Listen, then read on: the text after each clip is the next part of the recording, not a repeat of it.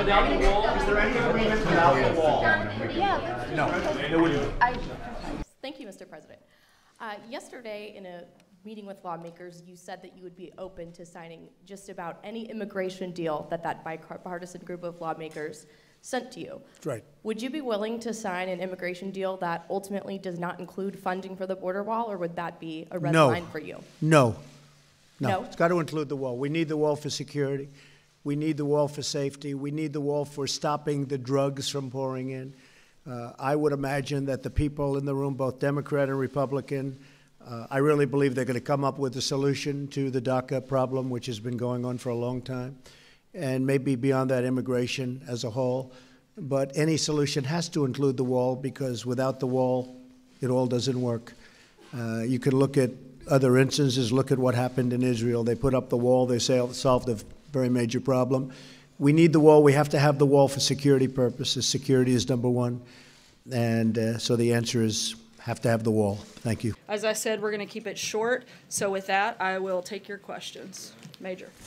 Can you help us clarify, when the Democrats came out, they applauded the president for organizing the meeting, but said it was their understanding this would be a two-phase process, DACA first, and then other elements that you outlined in your statement second, and that they perceived January 19th, not March 5th, as the deadline for action. Can you explain the president's interpretation of the meeting and that assessment of the congressional Democrats? Right. The president just concluded what we felt was a very successful and productive bipartisan and bicameral meeting on immigration reform. During the closed-door session, the leadership agreed to negotiate and narrow the focus to 4 issues: border security, chain migration, visa lottery, and DACA.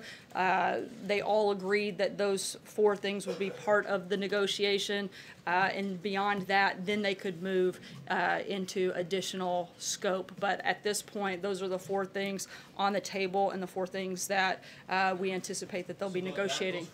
Jim?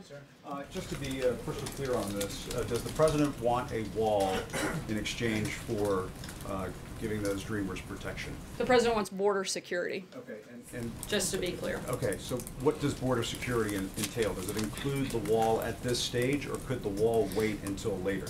The wall is one of the pieces, as well as technology and a number of other things that have been laid out by the Department of Homeland Security. I believe that Secretary Nielsen spoke about that pretty extensively at the meeting today. That portion was covered by you all during that time frame. The wall has to be part of a deal in order for these dreamers to have protection. Border security does have to be part of this process. I mean, there's a difference. Why we right? want to secure our border? I absolutely do, because the safety and security of the people of this country are the president's #1 responsibility and his #1 priority when it comes to anything that he does. So absolutely. That, but you understand how Andrew? the wall could be different than border security, Sarah. Border security can No, mean actually, drones, I don't, it can Jim. mean agents, it could mean more fencing. It doesn't necessarily mean a physical And that's part of the wall negotiation that we expect Congress to have. But you understand Democrats are saying that they may not be in favor of this kind of deal. That they're not If going to exchange Democrats the wall aren't in for favor of dreamers. protecting American citizens, then I think we've hit a sad day in American history, but I don't believe that to be the case, because as we heard many of them say as they sat around that table when several of you were in the room, they are committed to border security. They do want it, and most of them have voted for it previously before this legislation hit the floor. So anything different is just... If they say thanks but no thanks for a wall. Jim, I'm not negotiating with you. I'm going to let Congress take care of that.